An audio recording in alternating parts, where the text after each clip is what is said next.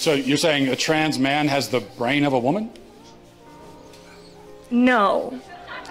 I'm saying that a trans man who identifies as a man will tend to have similar brain structure that a cis man would. What? And where did you get that from?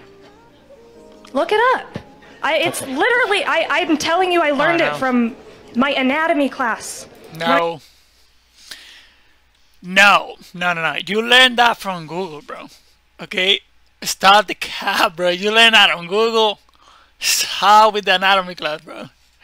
Translation. And I looked it up on Google before I walked up here because I knew that you would ask. Okay. That's not true, but it also doesn't answer the question. So let's try to stay focused on one false claim at a time if we can, because we might get bogged down. Okay. So you said, you actually started by saying that blocking puberty, which is chemical castration of a child. Just one example, yeah. Yeah, is life-saving. It can be. How do you know? Because there are children who have been suicidal that have had these interventions made.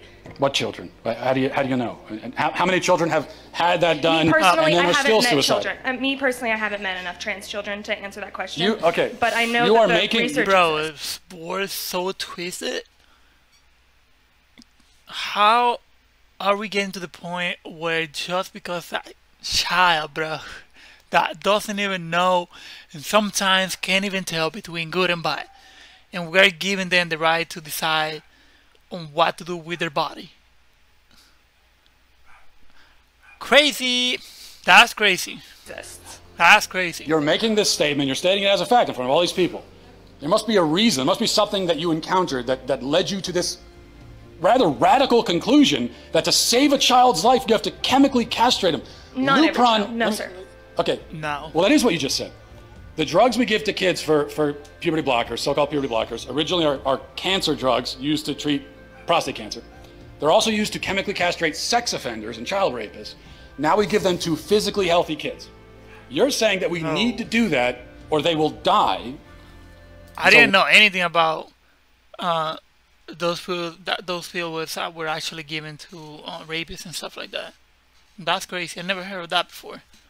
One last time I'm going to ask you, what evidence do you have of that remarkable claim? I don't think I claimed that every child would benefit from that. Well, no, I didn't say you did. You said puberty blockers you said puberty blockers are life-saving. What evidence do you have for that? They can be. So, the evidence is the encounters with patients who have had these procedures done, and it has saved I don't want to say it saved their lives, but it has made their lives better. I can't confirm whether or not they're alive right this second, but there are children that it has helped. So what do you have to say for the happy trans community who has benefited from these procedures?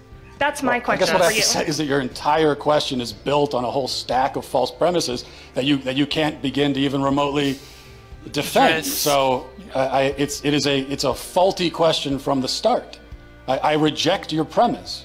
I absolutely reject that there are any kids who need to be chemically castrated in order to be happy. Okay, let's...